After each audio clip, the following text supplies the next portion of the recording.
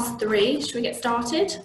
Thank you to everyone who's joining us this afternoon for this special collaboration between the Professional Design Institute and Swiss Bureau. We have over 200 of you joining us today. So without further ado, I will hand over to Joakim to start the presentation. Thank you very much, Jodie. Hello, everyone. So yes, my name is Joakim de Rham. I'm a Swiss interior architect, founder of Swiss Bureau Interior Design. So welcome to this webinar, thank you really Professional Design Institute to invite me. It's really an honor to be invited to participate to this webinar. So thank you everyone to be here today. So who am I first? Just a little bit about me. I'm coming from the French part of Switzerland, so apologize for my accent.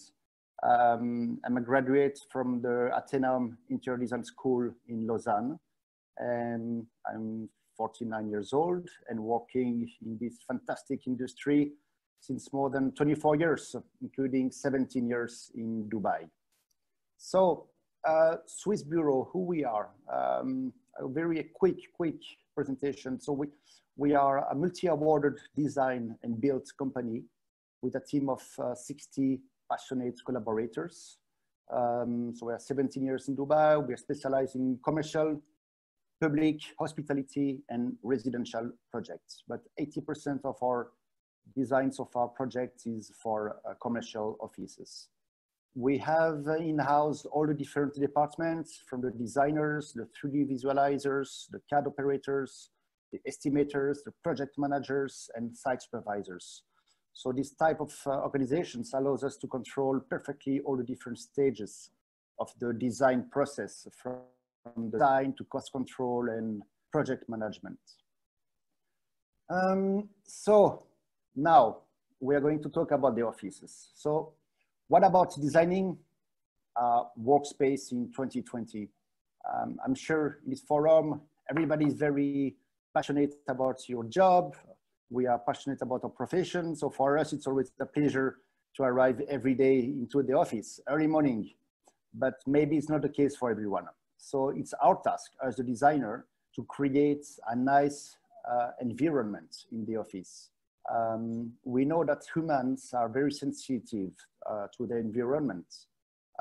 So when you consider how much time we spend in the office, it always makes sense that our surrounding suit our needs and provide us with a pleasant experience all around. So the question is, what about interior design makes us more productive, more collaborative, the comfort? This is what I'm going to try to answer in this presentation.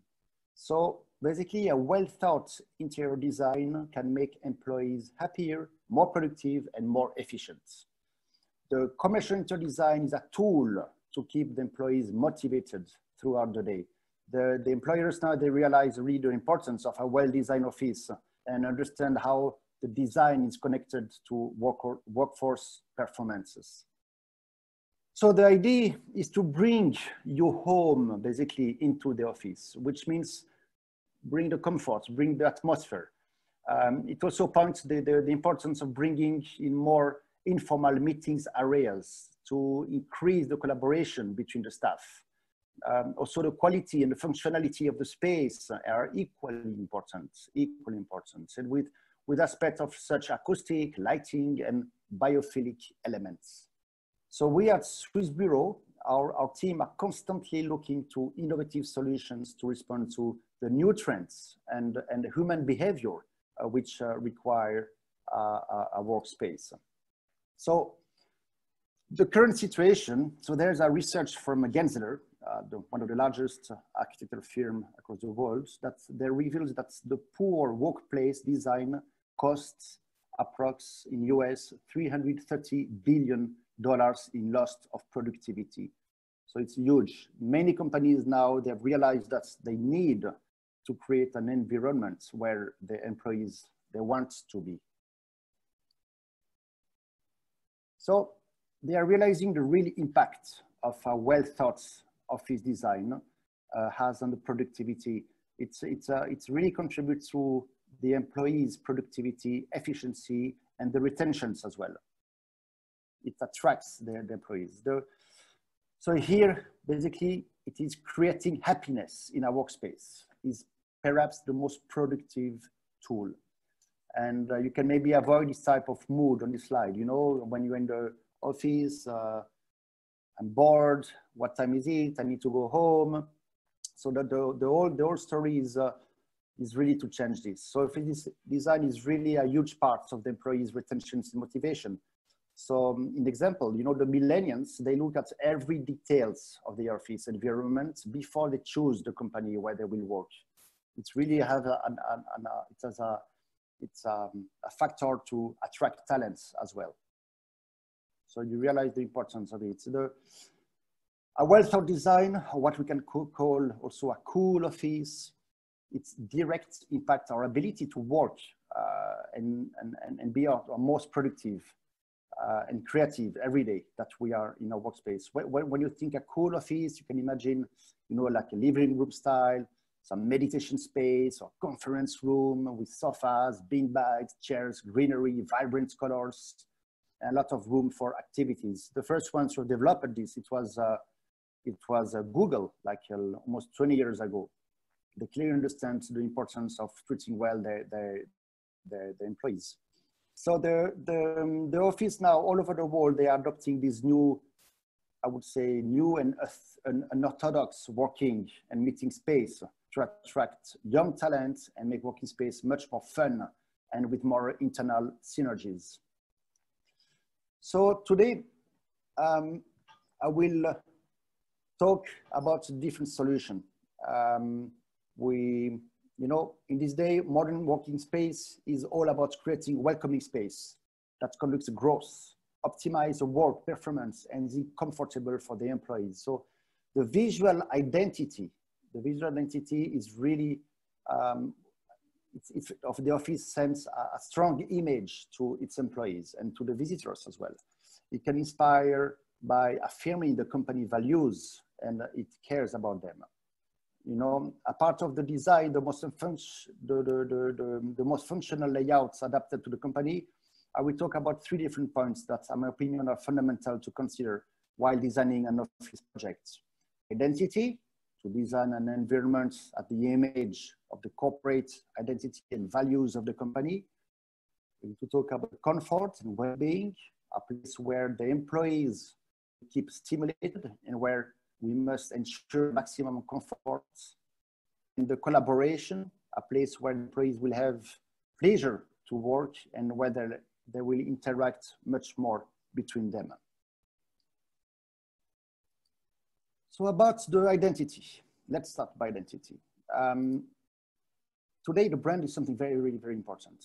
You can realize that all over you.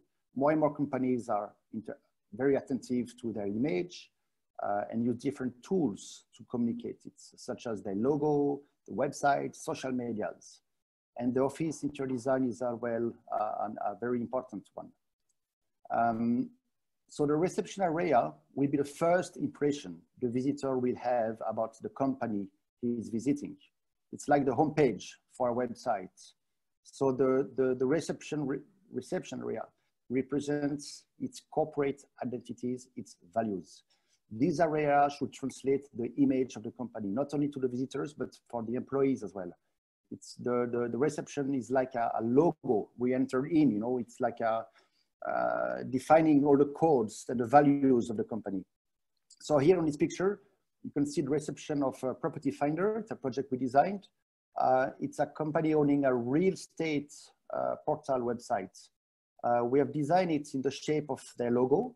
That is like this little hut, little house. That is, of course, used in relation with the real estate. So we then use wooden packets covering all the surfaces. Packet is a homely material, so it's in line with the home sweet home. The sleek surface of the mirror, for example, that we have on the counter it's a feeling of high tech, you know, it's a website, don't forget that. So the overall offers all the ingredients of their identity. It's another example of another project we designed for Cartier. So it's completely different, but as you can see, the mood is much more luxurious. It's in line with the identity of the brand. There's also the aspect of the wow effect. So it's also a very strong impact is essential at the reception. The visitor, you will remember about his passage into the office. And now we can see more and more very extravagant receptions that don't let the visitor indifferent.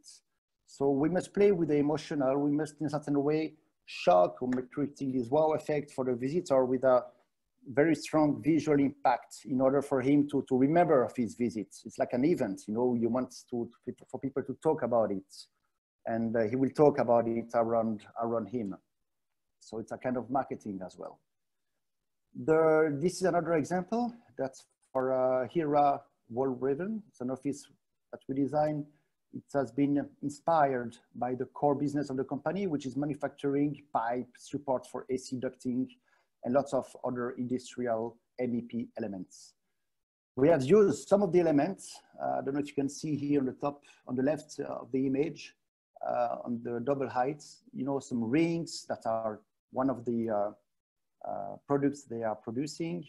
And we created like a big chandelier with it. So it was quite interesting to rethink about what they're rethink about the products they're producing. That is very they're manufacturing. That is very boring product, but how we can have something cool with it. So then the design process starts at the reception, and then we can continue. This is always the same project, so we can use the same design language across the project by using some key features like shapes or material we found in the reception.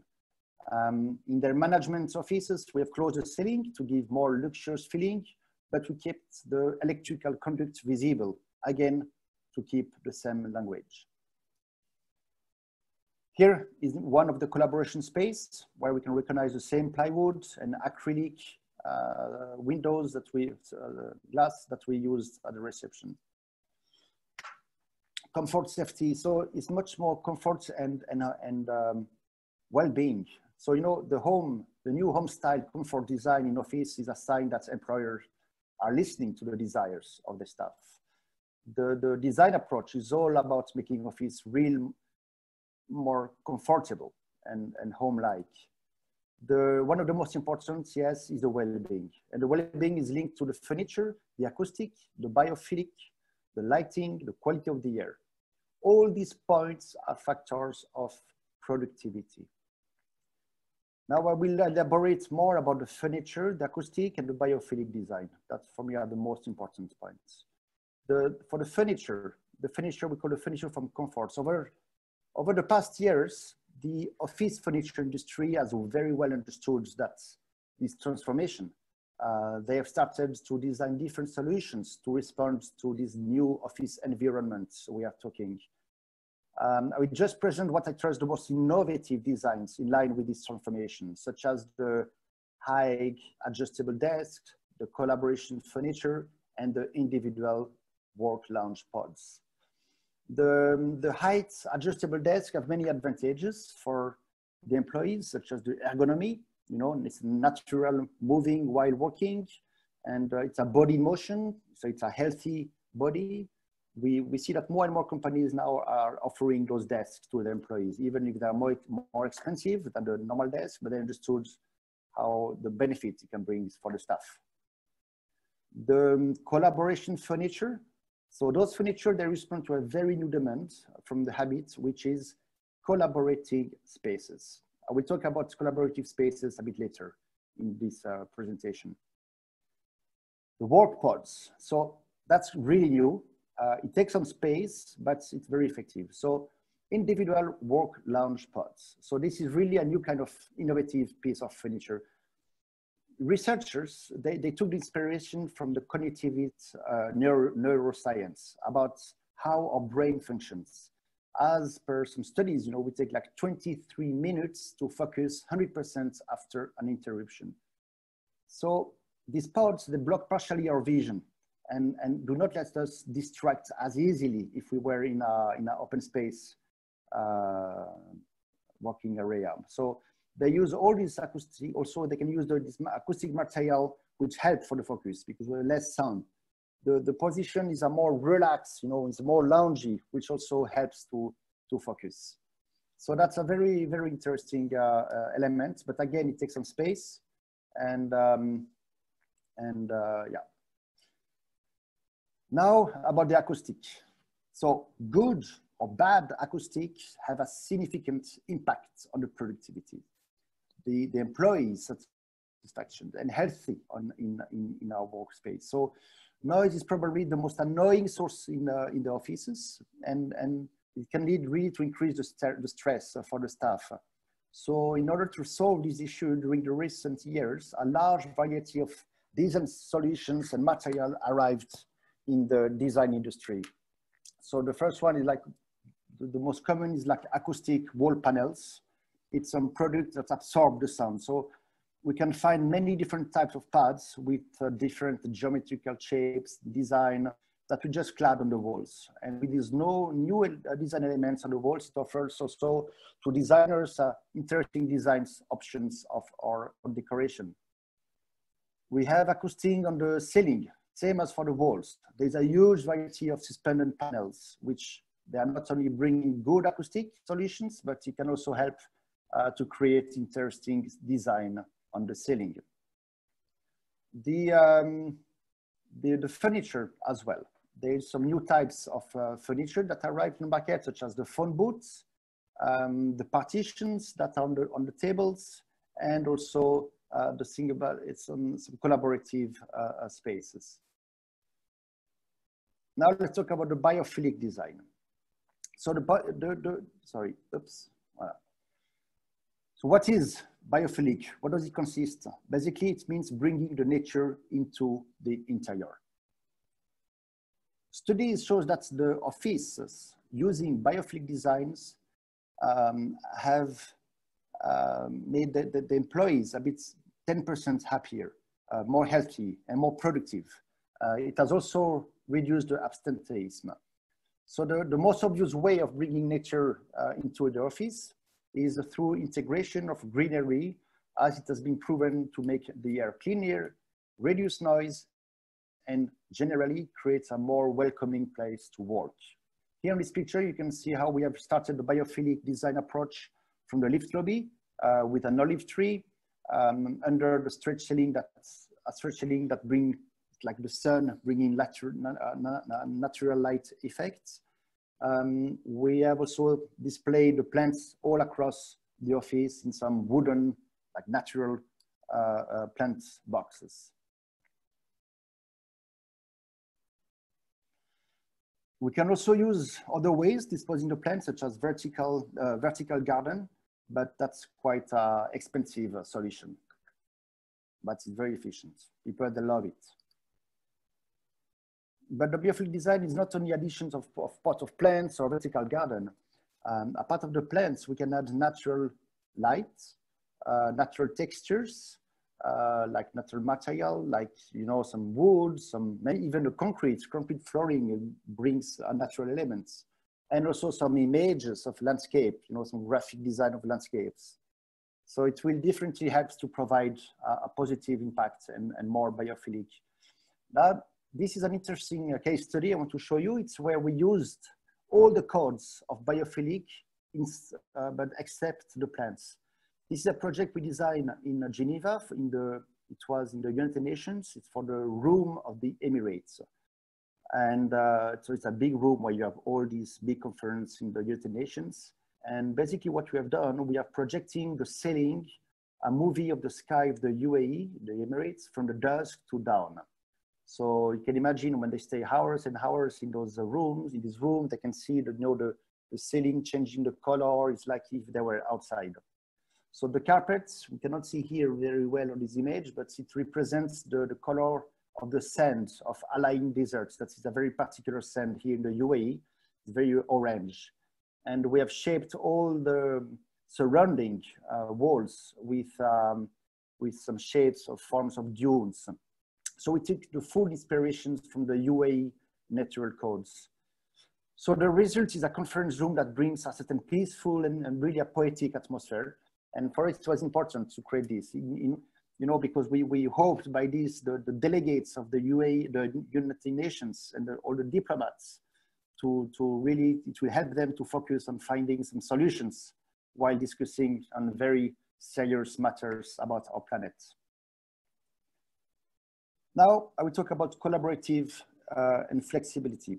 Let's, you know, the collaboration between employees inside office is very important. So interaction and internal communication between the staff are really fundamental for any business. The human interaction is what keeps the wheels of business in motion. So having a great office interactions really improve teamwork, which makes an entire team work efficiently during the time of high stress. So in general, most collaboration occurred through formal and scheduled meetings having many participants. As a result, you know, in the past years, we have conference rooms and other meeting areas. So these spaces are designed to facilitate large group of work progress. But now we have realized that informal meeting space have taken a serious advantage versus the formal meeting room. Today it can also serve as a better way to hold meetings with a smaller amount of people. The best way to achieve the collaboration is to have collision points where the employees are kind of forced to bump into each other and strike up organic conversations.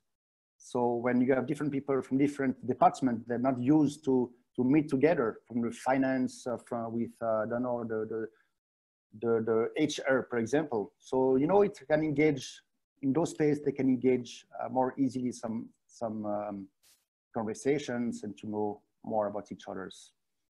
So here in this project, we've integrated different type of informal meeting space, either with the help of simple furniture, you can see here like a coffee shop that are laid down in different areas, or in built-in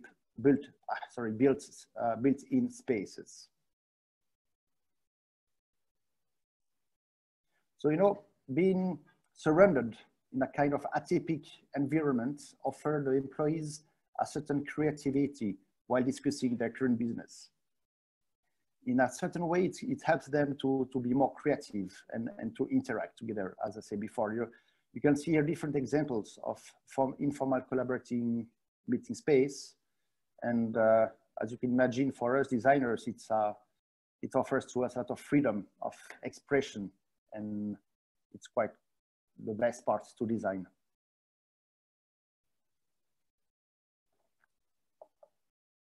It's another example. And on the space, also we can break all the corporate identity codes of the company and design more creative environments. So here, in the example, this is the quartier, what you saw before. Remember this reception that was very chic, very elegant. Now this is their breakout, not breakout, but their co-working space. So we can also use the space of the cafeterias and the pantry as informal meeting space, which is not only reduce the pressure on the space, but also encourage a more informal and collaborative working environment. It really helps to free the meeting rooms. In the cafeteria, you know, we have the employees from different departments, again, can bump into each other's, and where they're able to engage some discussions, which was not really scheduled. So they can also invite clients and visitors in that space, and if the purpose of the meeting is not too confidential. And we have seen that, you know, in some offices we designed a couple of years ago, the client, you wanted to take at least 20% of the surface of the office. So, Joakim, I want a big pantry, but a very cool environment, like a coffee shop, like this. So this is what we designed, and they were very happy. And what we see now, when it's time to go home at 6:30, there's still a lot of people in the pantry. They're playing with PlayStation, playing pool, or just having some discussions around a coffee. And that's very nice to see that. So the people, they stay more, in fact, in the office when they have such a place.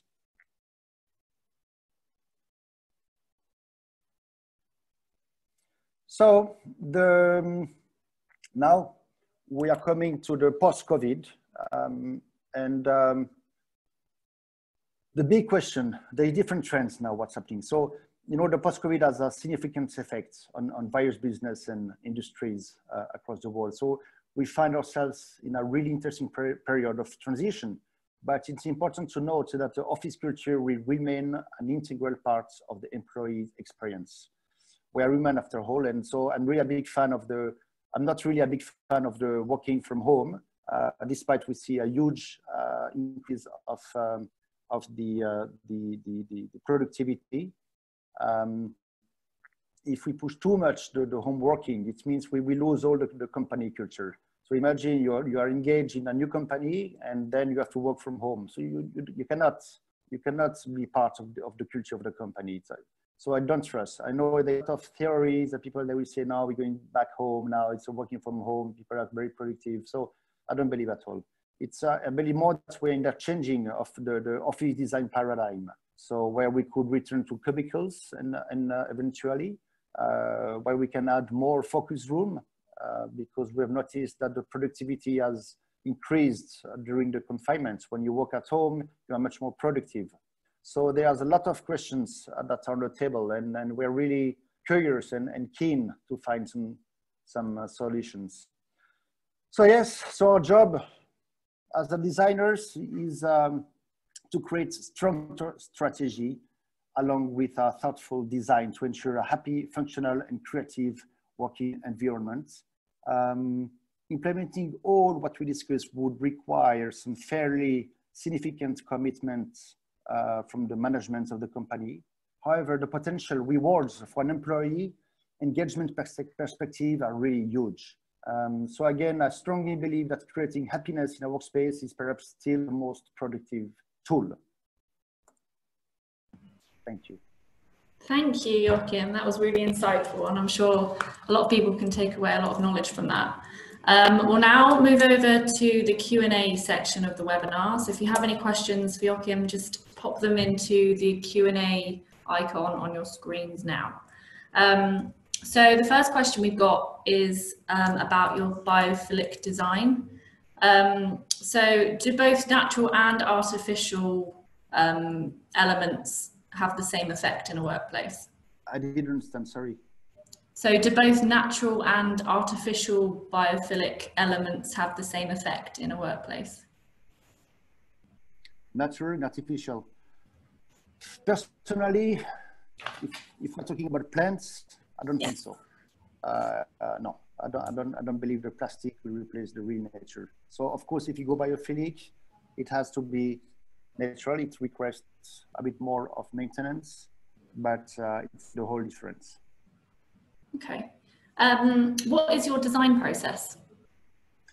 The design process is, you know, for an office, the most important at the beginning, it's the layout, to discuss with the client, to be sure that we're in line with its requirements in terms of the location of all the different departments.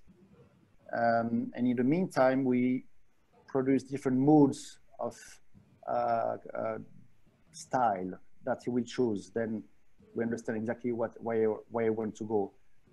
Once you choose the mood and you finalize the layout, then we start the 3D to the concept, you know, or everything 3D. And once he's okay with the 3D, you like the 3D, maybe some changes here and there with the material mood boards, then we start all the execution drawings with a cost control. So meaning that we give, if the budget is already shared with us, we know exactly what we can do, what we cannot do. So it's very important during the design process, we align the budgets. So we have a team in parallel that is always controlling the budget as per the design. And then once the drawings are finished, we prepare the bill of quantity, and then we send to the client for him to tender. Okay. What do you find most challenging about designing a workplace? The most challenging, I think it's always the budget, because clients have big expectations. They want, you know, they want this, they want this, they want this, and then they realize that they don't have the budget. So for us, it's challenging. It's very interesting also, is how to create this environment, this wow factor environment with a smaller budget. And And this is a very interesting creative process because you have to scratch your head twice to find the right design solutions. But that's the rest. We have challenge. There's always challenge, but that's the biggest one. So related to that, is there alternative ways to execute biophilic designs with a tight budget? Yes, as I say, you can use graphics like big images, you know, with natural landscape. You can use some natural material like finishes, like veneers or laminated that are today we have amazing laminated material that reflects the nature. You can use plants, but you can use just pot plants, just a few. This doesn't require a lot of maintenance. No need to make a vertical garden.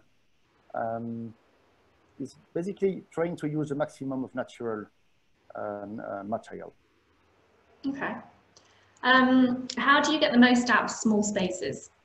How do you? How do you get the most out of small spaces? How do you get the most? The most what, sorry? Just to utilize the space effectively.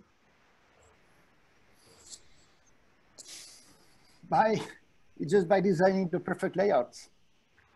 And you know, sometimes the clients, they have a space that is not big enough for what they want. So we have to rationalize, you know, if they want a big pantry, for example, so we sacrifice the space of the pantry and then we put more working space, but we don't have choice, you know. Yeah. We just have to rationalize the design.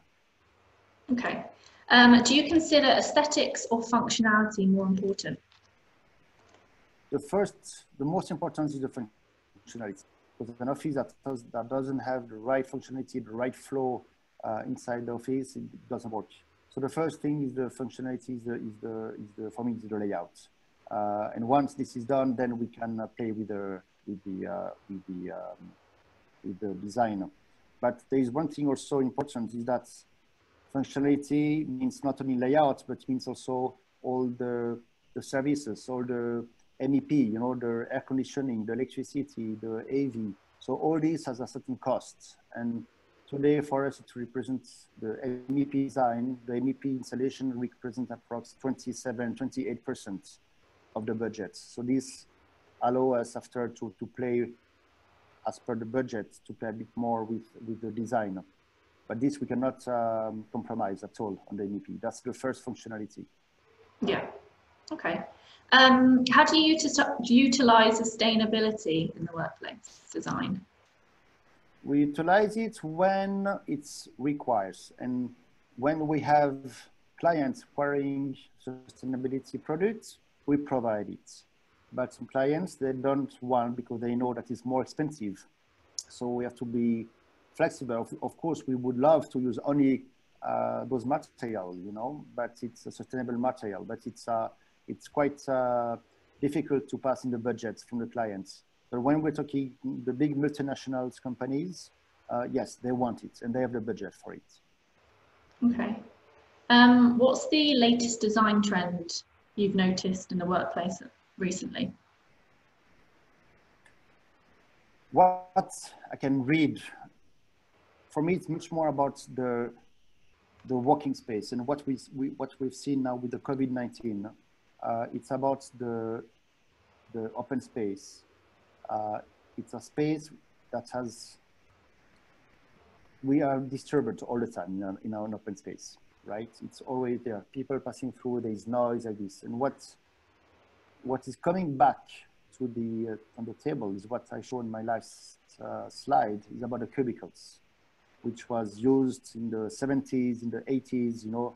It's not very nice, it takes some space, but creating cubicles, I think this is something that will be more and more discussed now. Now the trends about, I'm talking about much more about the functionality, but trends about design and material, I think we have everything. I mean, the code of colors, again, is all related to the company identity. It's much more about the functionality, and I think this is what we have to reconsider seriously, is about the open space. Yeah. Okay.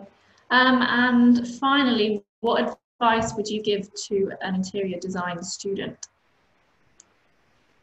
Be curious. Read what's happening around us. But I think it's just be curious about your own way of utilizing the space, what you like, how do you use. I think that's very, very important to see how to use my experience, that should be rational, of course, and to bring it on paper, to bring it on the designer. And always to look around to see the defaults, to see the positive aspects of some designs, of some human behavior, how people are living, and that's what is creating the design. This is what is, yes, that's the imagination. Thank you. Thank you, Joakim and Swiss Bureau, for your webinar and insightful knowledge. We'll be sending a recording of the webinar to everyone who registered with us today, and a copy of the slides as well. So thank you very much. Thanks for joining us. And thank you, everyone. Thank you, Julie. Bye. Bye-bye. Thank you.